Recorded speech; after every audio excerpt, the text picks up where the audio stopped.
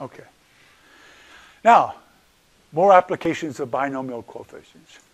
We want to talk about lattice paths on a grid. So we take a grid in the plane and we walk, and the only directions that are allowed are moves which are right and up. You cannot go down and you cannot go left. Such paths are called lattice paths. Is it clear what the notion of a lattice path is? So a basic counting problem is how many lattice paths from 0, 0 to some specific value. I'm illustrating 6, 4. And so I have a lattice path from 0, 0 to 6, 4. 6 horizontal. I'm using the traditional coordinate system for the plane. Your first coordinate is horizontal and your second one is vertical. So how many lattice paths from 0, 0 to 6, 4? And the answer is m plus n, choose m. In this case, 6 plus 4, which is 10, choose 6. Oh, somebody else says, oh, it's 6 plus 4, choose 4. That's the same. 10, choose 6 is the same as 10, choose 4. And what's the explanation? What is a lattice path? It's a sequence of moves with each move being either an R or a U. R, U, R, R, U, the sequence. And what's the total length of the sequence? How many moves do you have to make? M plus N moves altogether. But if you're going to wind up at Mn, how many of the moves are horizontal? M. How many moves are up or vertical? N. So lattice paths just correspond to bit strings, to subsets, to strings over a 2-letter alphabet. But a 2-letter alphabet where the number of moves of one size is specified, and that's why it's a binomial coefficient. Let me tell you a story about this. I have, as you already know, many stories. I was about 10, and yes, electricity had been discovered. And there was a contest run by a soap producer, somebody who makes detergent.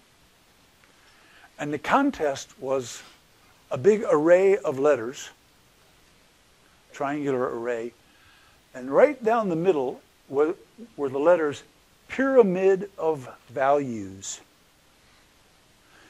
And then as you fell away, this way coming in, pyramid of values, in this way coming in the other way, pyramid of values spelled backwards. And then the array was just filled in with all the letters. Is it clear what I'm saying?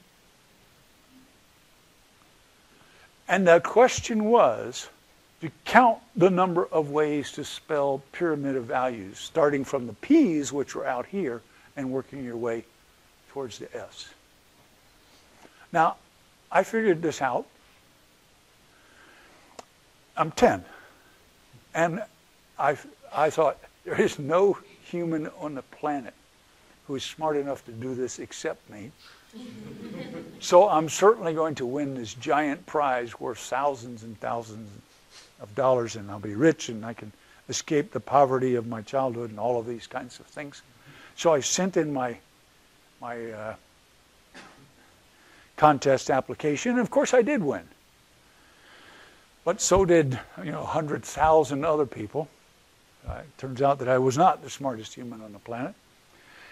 And now, as a tiebreaker, we were asked to write an essay of what was our favorite, I'm going to make this up, Colgate-Palmolive product and why. And needless to say, I did not do so well in round 2. But you see what I discovered when I was 10 was the binomial coefficients. Okay? Now to show you that one can eventually figure these things out, let's do that problem, that contest problem, together in our heads without any paper whatsoever. So this really, really, really was a dumb contest. Let's work 1/2 of the problem. So the 1/2, pyramid of values is spelled this way. Pyramid of values is spelled this way. So you can start anywhere out there and work your way with a lattice path to here. Now, no going around or anything, just like this. How many ways to do that?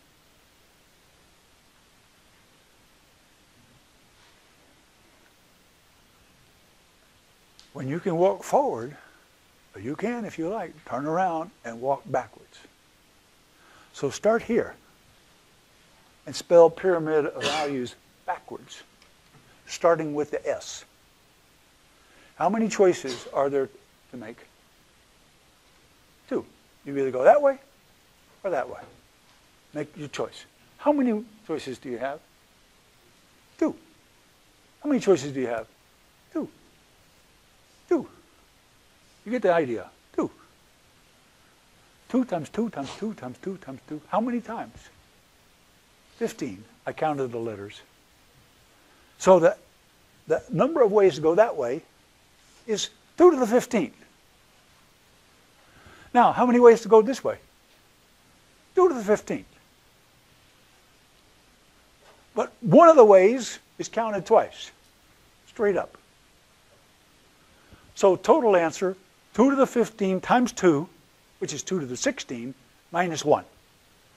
And I'll bet you that all of you in this room can do 2 to the 16 in your head, starting with 2 to the 10, which you know.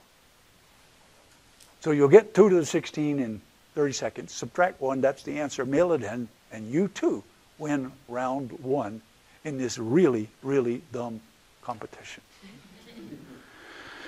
Yeah, it was quite a letdown.